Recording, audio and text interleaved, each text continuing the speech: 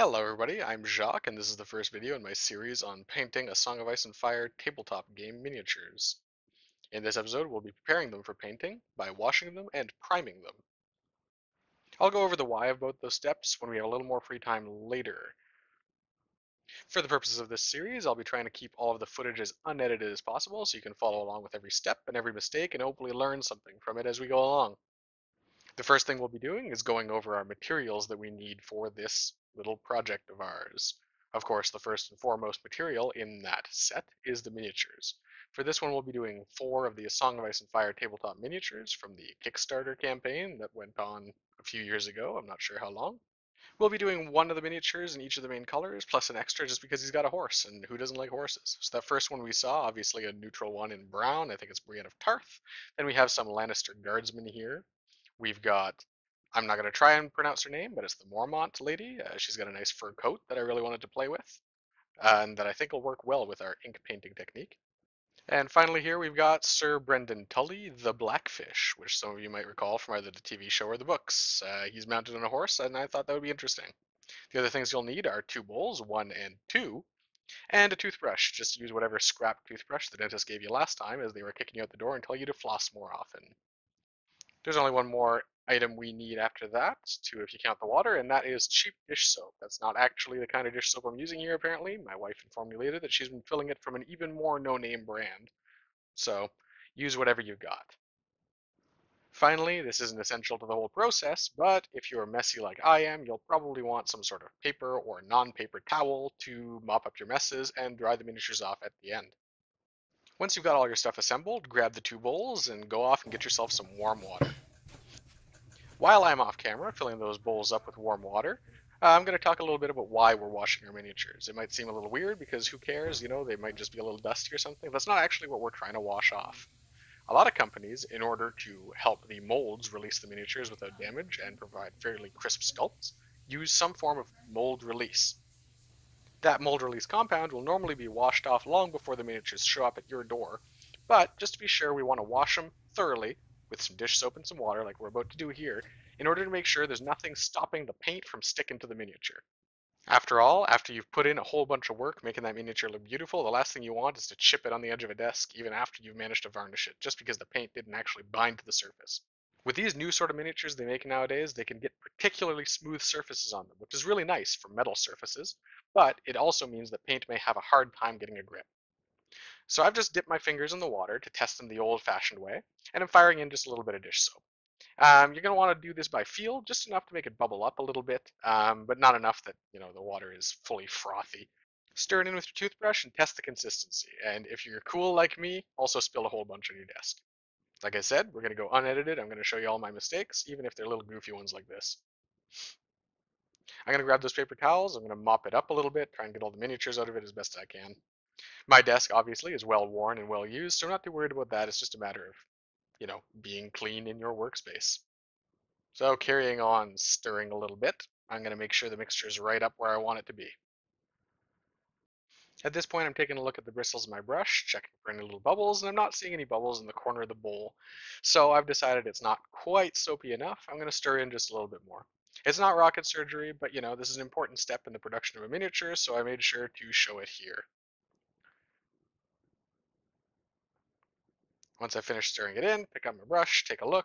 There's some bubbles gathering in the little corners of the bowl, so I'm going to grab a miniature, and here I go. I'm just going to start brushing some suds all over them. Now again, this isn't crazy difficult, but there are a few things you want to keep in mind while you're washing your miniature. The first is, especially with these little miniatures that they can make nowadays with many details and so on out of plastic, you'll find that there's a lot of parts that are not attached to the model itself. For example, on that Lannister guardsman, his sword in front of him is loose. And on Miss Mormont here, there's her scabbard sticking out, her mace sticking out, stuff that with traditional molding and casting techniques on metal miniatures might not have flown, but on our new technology we're able to make do with. While you're brushing, make sure you don't bend or break any of that. The warm water is going to make it all a little more supple than you might be expecting, and all the sticking out bits are probably going to catch a little bit on the bristles of your brush. So just be cautious, have a slightly light hand. I'm not saying you got to be Pablo Picasso and a perfect artist here, I'm just saying, be cautious. And of course, if you drop it, take a second to contemplate your life choices, and get back at it. It's soapy water anyway. No harm, no foul. Just make sure nothing's busted. Now, while I have a minute here again, I'm just going to talk a little bit about why I picked these miniatures. These miniatures are pretty standard with regards to the quality we're getting nowadays from Kickstarter games and board games even. And so I figured that would be a pretty good place to start with the kind of miniatures that a lot of people are going to be unboxing for the first time, looking at and thinking, wow, I think this would look great with paint on it. Hopefully this tutorial series of sorts is going to help new people get into the hobby of painting up their miniatures, because by showing all of the footage I am, some parts are going to be a little long and boring, but you should be able to follow every brush stroke, every action, and simple stuff like charging your paintbrush, stuff that I could never find a video on when I was starting out. Hopefully you can see me do it in these videos and that'll help you a little bit. The other thing is, I think these miniatures are actually a little more challenging than, for example, some classic metals that you might be painting. The same ease of casting these small details that I talked about earlier in terms of things to make sure you're not breaking means that these miniatures have a lot of undercuts and overhangs and things that would not have been manageable if we were taking a clay sculpt and casting it into pewter back in the oldie times. Just as an aside, here I am, I'm just firing them in with the fresh water now and rinsing them off. Again, not rocket surgery. These undercuts, though, are something you're going to have to watch out for as you're painting up these miniatures, and that will in fact come up later on when we're priming them even. Where a traditionally sculpted miniature couldn't really have any of these undercuts for fear of it not casting properly, these miniatures, which get produced by computer and machined, and then assembled afterwards at a factory somewhere wherever they're ordered from, have the luxury of having these sort of gaps inside them. So here I'm going to just pry a little bit. You can see how the sword is really wobbly. It's only really connected at the top at the pommel, which is wonderful as far as realism and having that gap behind it that would exist in real life. On a traditional miniature, you'd probably see it stuck to the chest slash the skirts. What you'll probably quickly find while trying to paint these guys, though, is that it'll be very difficult to get in behind it and get an even paint job the way that maybe you envisioned it. Fortunately, these parts mostly hide the parts that they're obscuring from vision as well as from your paintbrush, so you can sort of get away with it. And that's that done. The miniatures are all finished being washed. That can be one sitting after work one day. You know, we're looking at under 10 minutes. Let me just drop my camera on my desk here for a second. Everything's fine. And now we're going to grab them. And of course, as my wife points out quite rightly, you don't actually need to dry them. And in fact, you might be risking breaking small, narrow pieces if you do so. But if you want to be able to paint them relatively soonish, you're going to want to just give them a short little wang jangle like this, just to get some of the bigger drops of water out of them. Of course, we don't want to dry in every single nook and cranny. That's just crazy. Just, give them a pat dry. Just get the surface a little dried off so that they'll air dry a little smoother. Or, as my wife said, just set them down on your desk and come back to them in a day or two. Depends on your climate, depends on the time of year. That'll probably be plenty. Here I'm just cradling them a little bit, making sure the big drops that gather in capes between legs and chainmail, that kind of stuff, are all coming out and getting soaked into the paper towel. Make sure not to squeeze too hard and keeping my fingers real sensitive for the tips of swords like that one, or for any other parts that one could bend or break. Remember, they're still going to be a little warm from having been in the warm water, so check all your extremities. Make sure nothing's getting bent out of shape. Once you're done with them all, you can just take them out, set them aside, make sure you line them up nice and pretty so they look super aesthetic when you close up your painting desk for the night. And just clear off the desk, pick up all your other stuff, your soap and your napkins and all that business. Come back to it later. That's going to be sort of a recurring theme here. We're going to be doing everything in sittings, fairly short sitting. Not everyone, of course, has the kind of free time it takes to do an entire miniature, including drying, in one sitting. Whether you've got a job or school or whatever, I'm hoping you can kind of adapt my workflow to your schedule and make it something practical for you.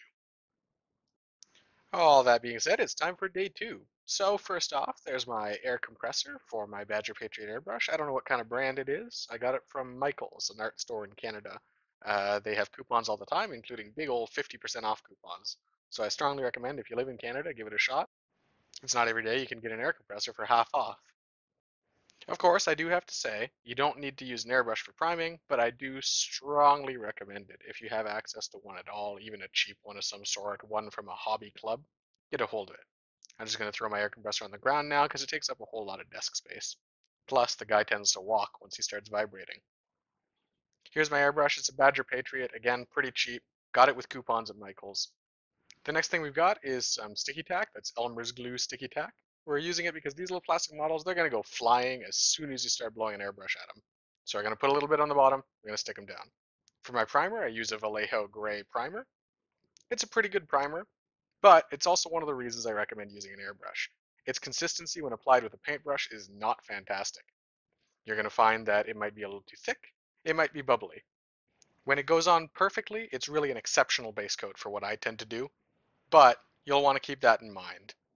If you are trying to apply it with brushes, use bullet points like this. You can use the tips to sort of flex into gaps, pull out pooled varnish, or even, because they're pointed, to pop bubbles that might appear. In the past, I've had some success doing that. In this case, I won't be doing it because I have an airbrush on hand, so I'll be airbrushing. That being said, when Vallejo goes on well, it goes on very well. It is an exceptional varnish, in my opinion. You'll get a very soft surface across the entire surface of the miniature, and you'll never have any issues with your paint or inks having traction. Here I am just demonstrating the process of popping bubbles out of the cape. Yes, in case you hadn't guessed, this voiceover is done in post.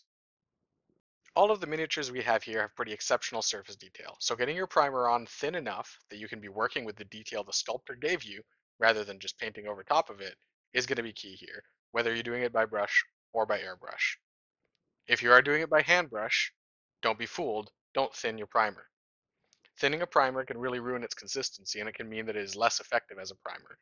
With Vallejo in particular, you may find that it gets chunky or rubbery when you add thinner to it. So just don't try that at all. Use it as it is, or find a different primer that works better for you. The screen here I have so that I don't ruin everything on my desk every time I spray paint. And that little box just elevates them so that I can spray on it a little better.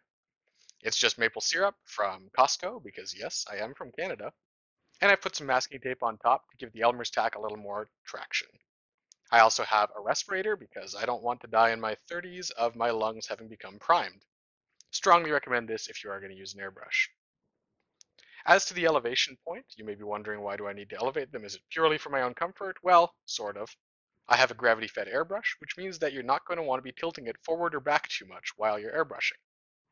Tilting it may mean that whatever liquid is in the hopper doesn't fully seal over the chamber through which the air is flowing, and so the Venturi effect cannot continue to affect on your airbrush, and you'll find you have a really uneven flow. So now I'll just pull out the caps from my airbrush and get it ready for painting. In case any of you were wondering, this is what it looks like when it's ready to operate. Hold it roughly like that, brush forward. When I said I was going to show you every possible aspect of the workflow, I did mean it. I want this to be as accessible as possible for people who've never painted a miniature. Now I'm going to start affixing my miniatures to the stand. Doing so can be more or less difficult. With these guys, it's actually not that bad. As you can see, when I held them up upside down, they've got little pegs on the bottom of their bases that I can affix the Elmer's tack to. Some miniatures, in fact many, have fully hollow bases, which means you have to get a little bit creative and either use a really big pebble of Elmer's tack in the center, or put it along the edges and hope that it sticks. I really can't overemphasize the utility of finding some way to tack down your miniatures, because the first time I tried painting or priming, I don't remember which, some plastic miniatures with my airbrush, they just flew off across the room, and it was frankly quite surprising and a little bit distressing, because I was fairly worried that I would have broken something the way that they just spun off into space. Long story short, if you're not trying to open your own Kerbal Space Program, tack them down. The masking tape was originally also an idea where I just wanted to use the tacky side of the tape to hold miniatures down, but learned from my mistakes, it wasn't that effective, because obviously when I'm spraying paint at that stand fairly regularly, or primer or varnish, some of that material ends up getting on the tape as well, and that just means that it stops sticking within one session at the most. Now, to beat a proverbial horse, I'm just going to re-emphasize here. You've got the sword on this guy in particular I can see being an obstacle, because as I spray my primer on, it's going to be difficult to get it in between there. It's also going to be difficult to get it into his elbows and into other locations like this, small undercuts on any of the miniatures. Whether you're priming with an airbrush or by hand, it's useful to identify these problem areas beforehand so you can be conscious of them as you start actually laying product onto your miniature. With a brush, these are certainly areas I'm going to have to be worried about pooling or the primer bridging between the two parts that are so near to each other. With my airbrush, I'm probably going to find a very similar effect as far as pooling goes.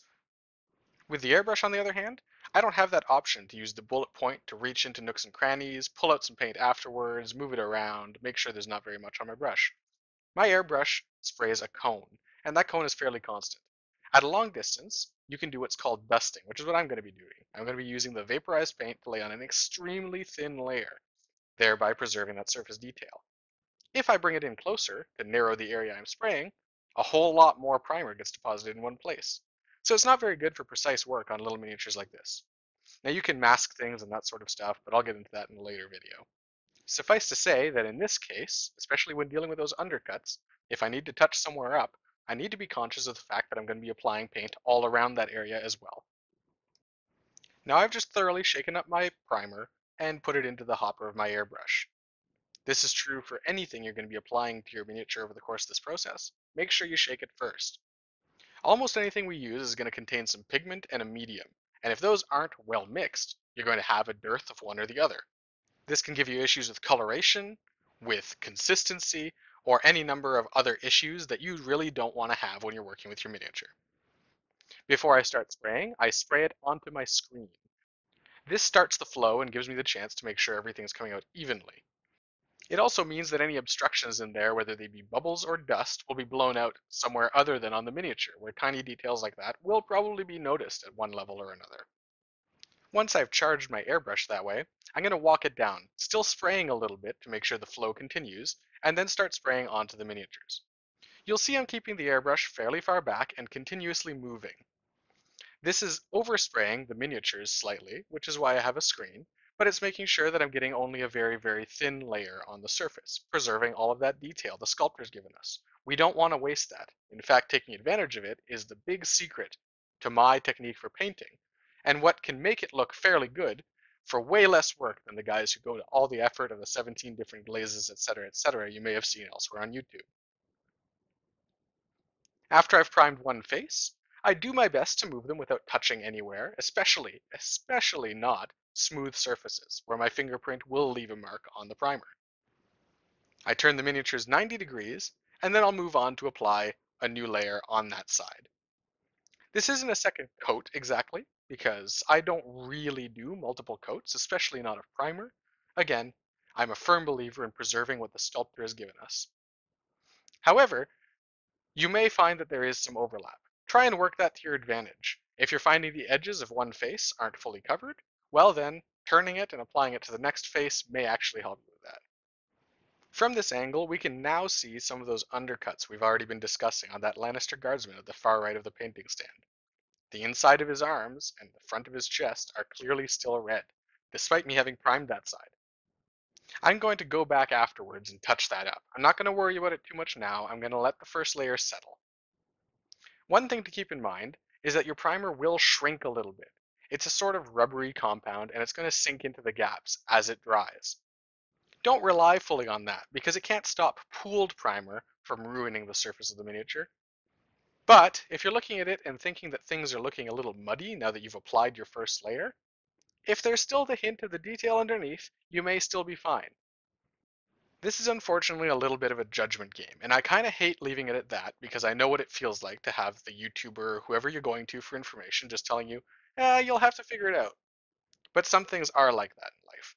And in this case, you're going to have to look at it and maybe have a trial miniature beforehand that you don't care as much about so you can see how the primer dries. This will particularly give you the opportunity to compare your primer to mine. If primer starts pooling in ways you don't want it to, if you act fast, you can still salvage that. A brush, a slightly moist brush, not wet, that doesn't have anything else on it, placed into a pool of not only primer but also paints or inks, can draw a little bit of it away.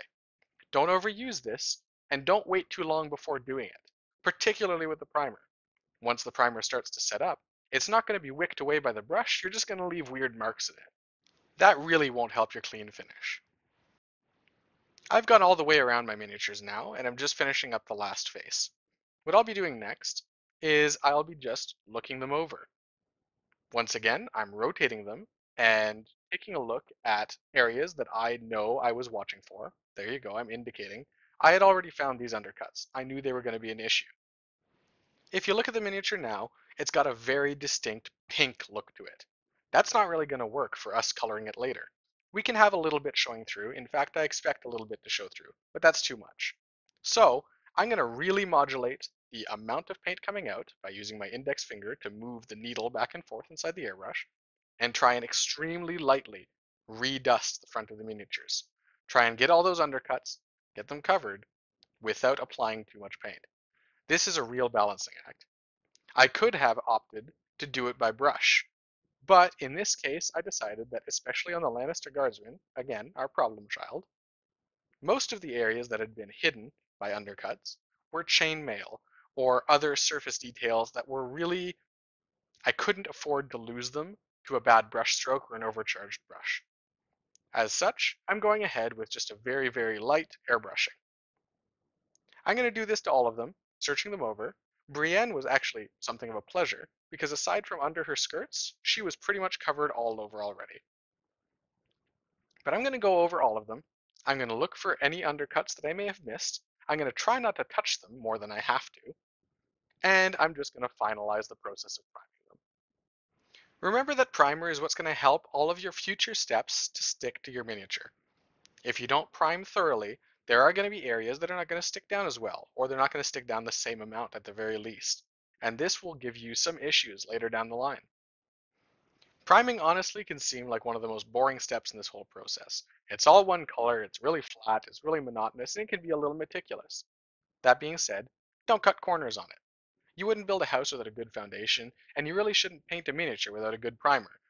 And, in my opinion, a good wash beforehand as well. These are just steps that'll save you heartbreak down the line when you bring your guys over to your friend's house, you knock one over on the side of the table, and the paint on the elbow chips off, or the knees. It's a terrible feeling, and there's really no good way to salvage that without repainting your miniature. That being said, there's always hope. Stripping a miniature is not as hard as it seems, and I'll definitely be doing an episode on that in the future, because the knowledge that I could strip my miniatures and start from scratch if I didn't like how something turned out is one of the biggest things that's helped me move forward with my painting and just put paint to miniatures more often. People will tell you that practice is the key to everything, and I hope you're not tired of hearing it because I'm about to say it here as well. Practice is the key to making miniatures. Unfortunately, practice is also the process of making crappy miniatures, and I know that held me back for a while. Don't let it hold you back. I'll tell you now for sure, and I'll make an episode to prove it later, stripping a miniature down is easier than you think. So just paint. Just practice a little bit. Try something new. Try something weird even if you don't think it'll work out. Maybe it will. And if it doesn't, you'll try that miniature again later. You haven't ruined it forever. Plus, as with any artistic pursuit, if you decide you don't like something you did, don't put it down and just give up on it the day of. Come back to it a day later or a week later. Often you'll find it sort of changes how things look to you for some reason. Maybe you don't notice the thing as much because you don't remember it as much, or maybe you just got used to it. But one way or another, you may find you like things a lot more than you think you did originally. Alright, with all that being said, it's time now to clean up after ourselves. I'm going to take my airbrush, and I'm going to bring it to the bathroom and just put in a little bit of water, a little bit of dish soap into the hopper. I'm going to bring it back and I'm going to fire that stuff through just to clean off the needle. For acrylic products, this is often more than enough I've found. I know airbrushes will recommend that you use their actual thinners and their airbrush cleaner to clean them off, and I'm not saying don't do that. In fact, you probably should with some regularity. But for regular everyday use, just the dish soap and the water again. We can stick to cheap stuff because we don't all have enough money to be buying thinner every day just to be able to airbrush some miniatures. That being said, the cleanup is essential.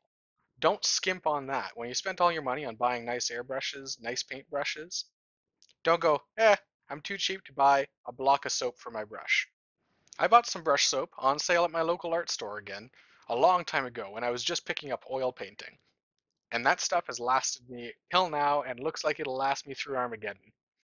That being said, it has done wonders for my paintbrushes. It's kept those bullet points pointy, and it's kept all my other brushes pointing in the direction they should be. Before that, I was super frustrated because my paintbrushes kept getting all frayed up after one or two uses, and I had no idea what to do about it. find some brush soap. I personally am not enough of an expert to tell you whether it's just bar soap or if there's any alternative for it, but if there is, maybe give it a Google, see what's up. I personally went to the art store, got the thing that they recommended for artists, and it worked wonders. And I recommend that to you as well. If you have an art store that offers coupons or has sales at some point, just pick it up. Here I'm firing my soapy water through the airbrush and I'm working the needle back and forth. You can see me just jerking it in and out. That edit that in post. But anyway, I'm playing with the needle and I'm making sure that the entirety of it is getting some soapy water on it and it's spraying through.